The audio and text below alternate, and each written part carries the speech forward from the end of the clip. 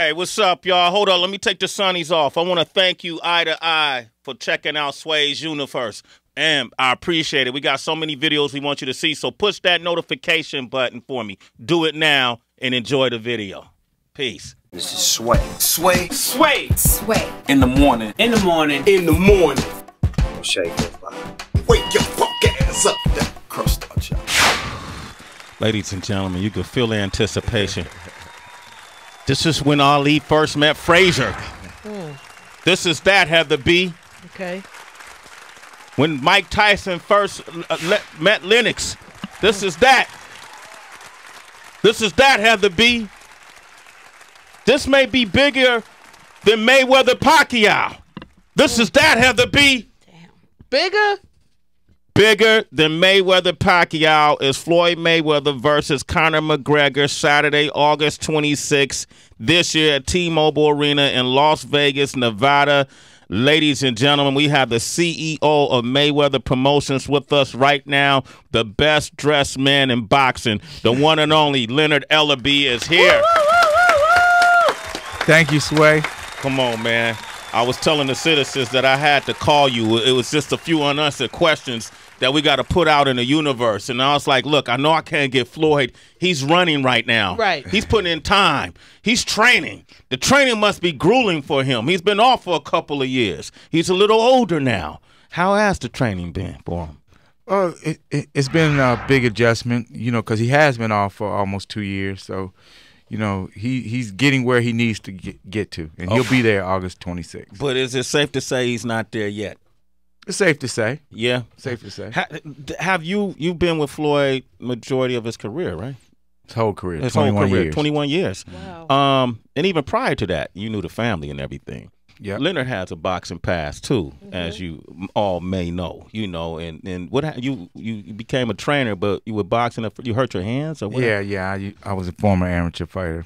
Okay, and then just hitting, punching wrong, being an amateur, not knowing what you were doing, or hand problems at the most inopportune times, you know. Okay, and then you, just to give a little history of how you and Floyd got together. What was the first point of connection between you guys? Well, I actually met him when he was probably about 13. Yeah, he was probably about 13. He used to come to Vegas, and I was very, very close with Roger and Jeff Mayweather. And he was just a little young kid running a while, you know, hanging out in Vegas, you know, for the summer.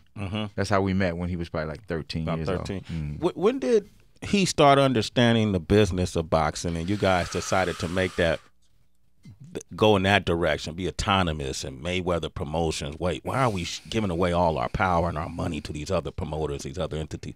What point? What was it? Something that happened, like a little check? Did y'all feel shortchanged or something? What happened? Well, actually, early on, he's always had a great vision.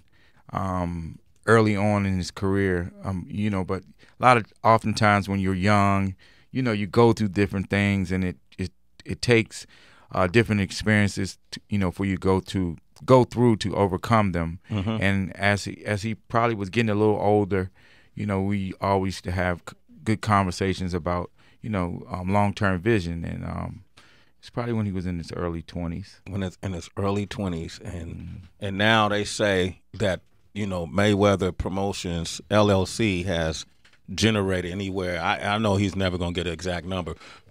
Anywhere between 1.3 billion, somewhere along that area. Quite a bit. Blessed. Do y'all put do you ever put like stacks of cash together and use it as a phone? No. I don't do that. I don't do that. I was thinking that too. I'm just I curious. played it back. You don't do that, right? No, I played it back. Why is it strictly for the money at this point to do this fight with McGregor? So he's a businessman. Yeah. You know, he's a genius. You know, this fight, he'll go over $1 billion in earnings in his career. It's amazing, you know, how he's taken boxing to that next level and just basically put it on his back single-handedly. And, you know, now everyone's talking about boxing again, you know, and it's just exciting for the sport. And so will this be his last fight? He told me that last time we spoke at the Barclays. This, no matter what, is the last fight. Yes, this is definitely his last fight. Does he take this guy seriously? Like, I know you promoting and everybody's doing the song and dance, but come on, man. McGregor in a boxing ring against Floyd. How is he going to do with Pacquiao, De La Hoya, Corrales? How is he going to do what all these great fighters weren't able to do? Well, I hope he don't get it done. But you can never take any fighter for granted, as we saw just recently what happened to Manny Pacquiao, and I think that's what it came down to, that he took him lightly. And you know, anytime when you're young and hungry, you have nothing to lose. So, you know, everyone's always at their best when they're fighting the best. They're always at their best when they're fighting the best. I had a chance to go to the Barclays Center. Rosie Perez and I actually got up on stage, started hyping up the crowd. I was one of maybe 5 people in that crowd that was saying hard work, you know, dedication. Yeah. And I did it amongst a lot of boos. Man, I put myself on the line for the Mayweather camp, Leonard. I don't know if you know this, man. Oh, you was definitely repping. I was so in danger. You kept saying hard work and they dedication. just kept going boo. They kept booing. The more they booed, I stepped out further on the stage and just kept saying it. You saw my. Yeah. That's what I did. I stepped out on the stage because I'm a McGregor fan if we're in the octagon. You know, I'm a Floyd fan if we're anywhere else.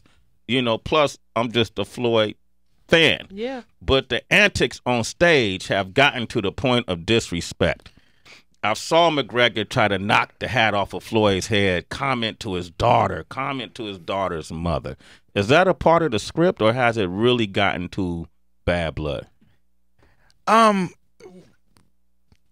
They're kind of saying, you know, that he's racist, but he's not racist. He's not racist. He's just he's very good at what he does. I mean, he's a very, very good entertainer, and he's captured the imagination of a lot of fans, and you know, that's kind of where we're at. Floyd said to me that he believes it's a double standard. You know, when he flashes his riches and talks about his cars and throw money around and wear big gold chains and fur coats, you know, they put him down. They say, you know, it's buffoonery. Look at him, man. What has no substance? What kind of example is he setting for the youth, for the kids? And then Conor McGregor is doing the exact similar antics, and he's being put on a pedestal. He's being praised for doing the exact same thing. You don't think there's no race issue in between that, or why that is? Well, we're in 2017, and we all know what it is. Okay. You know what I'm saying? What do you think it is? There is a double standard, but it's okay, though.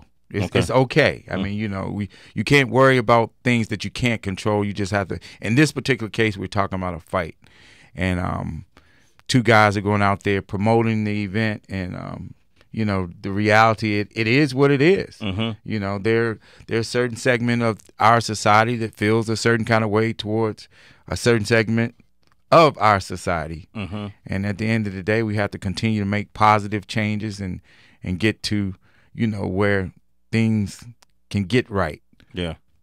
But we're not there yet. You're not there yet. What do you guys do when, like, Floyd will get a lot of backlash from whether things that happen out of the ring, whether it's, you know, him and T.I. Fighting over a woman, or what he's been charged with domestically, you know, in terms of abuse. And how do y'all regroup when these things happen? Do y'all sit and talk about, you know, how do we change the image that it seems to be in the public eye? Like, this ain't me, you know. Do y'all talk about that? Well, oftentimes things get blown out of proportion. There have been several instances, you know, throughout his career that things didn't actually go down the way that it appeared, and you know, you just find ways to continue to be strong, and that's why we have a very, very close-knit team, and you know, continue to have the faith in God, and so you can overcome things. What can you give me an example of what didn't go down the way it appeared? Oh, it's been quite a bit. It's been quite a bit of stuff that didn't actually, you know, go down the way it appeared. But that's just, you know, that's just the nature of the business, sports and entertainment. You know, anytime you're an icon, you have the big target on your back, and people going to come at you in all different ways. You just have to, you know, keep your team nice and tight, and continue to have the faith. Leonard Ellerbe is here, Floyd Mayweather's partner. Speaking of sports and entertainment, there's like a club, like you know, you think of Oprah and you think of Jay-Z and Beyonce and maybe LeBron one day to be like billionaires of color. Now Floyd is in that conversation easily. We all grew up in a generation where your parents are just like, get a job and stay out of trouble and don't sell crack. You know, do you ever like just pinch yourself and like, oh my gosh, like I'm here, like I made it. Do you ever just do that? Yeah, and actually, that's a great question. You know, oftentimes, you know, you just get caught up in what you're doing. And I have a little girl. She's 8 years old, and you know, she keeps me grounded. You know, because she really don't have an understanding of kind of what I do. And you know, just recently, you know, with all the hoopla with the press tour, the press run, and she was just, you know, saying to me just how proud she was of me, and you know that she was in camp and she was talking, and you know, and then sometimes it just made you just stop and just think, wow, you know, because you just get caught up in doing the things that you have to do on a day-to-day basis. You know, I'm all over the place traveling. You know, we got all these events. Our company is doing major things, and you know, we're top tier promotional company now. I have a tremendous team, and you know, Floyd being the face of this thing, and we're just trying to continue to create opportunities for people of all color, and just continue to take sports and entertainment to the next level. Congratulations, though. Thank you. Going in the same vein as Heather, it made me start thinking about Jay-Z's album 444, because he's obviously in the conversation with billionaires of color, and he was able to give some advice on financial literacy. So since you guys deal with money, is there any like immediate advice you can give someone who maybe just scored their first six-figure job, or pitfalls to avoid? Surround yourself with a great team. That's so important. You know, oftentimes you see the young athletes, and it's about the education part of it. You know, surrounding yourself with a positive team, that people who have been through different experiences, and you learn from them. You know, and that's what we were able to do. We sat back in the cut and we watched how other promoters were doing things, and then we were like, we can do this ourselves. You know, why not? You know, you gotta, if you have the fear that you can't fail, how can you make any positive gains? And that's always been our approach, with the hard work and dedication, and we're never gonna give up. Wow. Mike, buzzword that everyone is either talking about or looking to get into. I look at you and Floyd as being like this dynamic duo of entrepreneurship. In particular, as entrepreneurs are thinking about, should they intersect something? They're not just focused on one singular thing. I'm just curious about the conversation that takes place between you and Floyd in terms of, how do you do the business? Is he a athlete first? Is he a boxer first, or is he entertainer? Like, how do you guys think through the decision points for branding and marketing for new opportunities? Well, he's a father first. That's always his first thing he says. I'm a father first, then I'm a businessman, and then I'm the athlete, and in that particular order.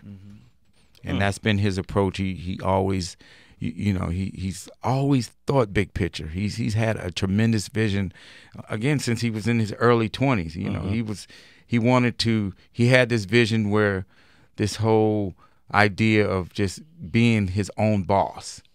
You know, and I'm very thankful and blessed that we've had a great opportunity. We have a great team working with Al Heyman and Showtime. You know, we've just been able to take sports and entertainment to the next level. Al Heyman.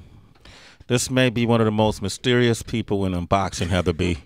I couldn't point him out if he was standing in this room. Absolutely not. And we've been hearing his name since like the Budweiser Fest. Like, back in the day, right? Yeah, Al Heyman. Like, who's Al Heyman? He used to do work in the Bay too. Really? Yeah, constantly Al Heyman. Al Heyman.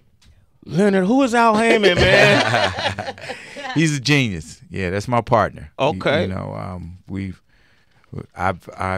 he's taken me under his wing, and we've done some big things. Yeah, but he's a what would you classify him as? Like, for the public who don't know what his role is in boxing. Genius. There's only one word to go hand in hand. He's a genius. Is it his decision to kind of stay in the shadows? Yeah, and And that's a good thing. That's a good thing because I think a lot of like that. Yeah. I don't want to be out front. Mm-hmm. But someone has to do the business. Mm-hmm. The focus should be on the athlete and entertainer, not everyone else. And everyone else wants the spotlight. I don't care nothing about that. Yeah. I just want to execute and get the job done.